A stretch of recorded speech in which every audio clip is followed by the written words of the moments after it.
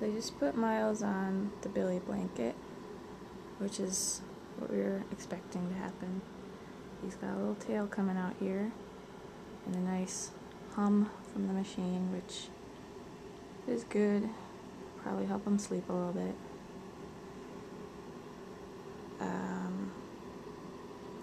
Nice blue light coming out.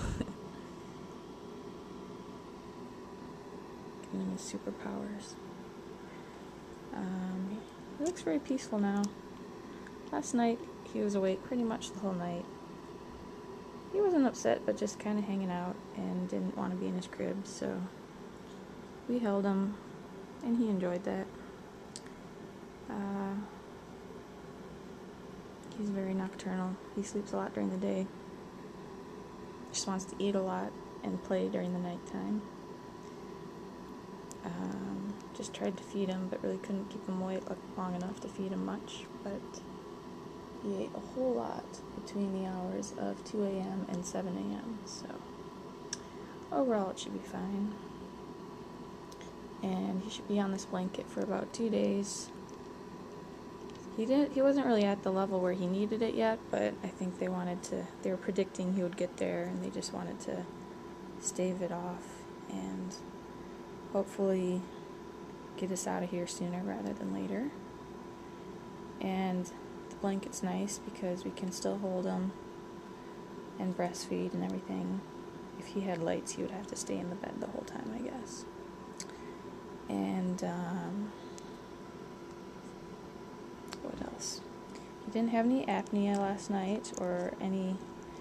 They said no DSATs either, which Andy and I are a little wary of because we're pretty sure he did DSAT at least a couple times. We're not sure if the monitors.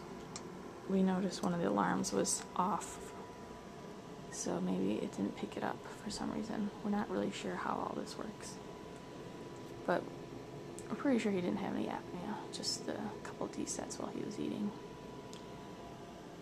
But they didn't seem too worried, and we asked about his little dimple, sacral dimple, and they said it wasn't a big deal because you could see the base.